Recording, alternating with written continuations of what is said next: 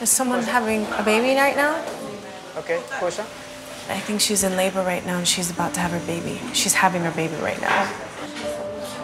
Protecting the health of children is most critical at birth and in the first 1,000 days of life.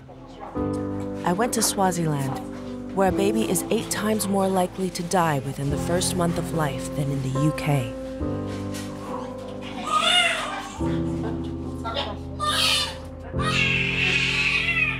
Unicef has been supporting mothers here during pregnancy, helping to train midwives and protecting babies in the early stages of life so that they don't get sick.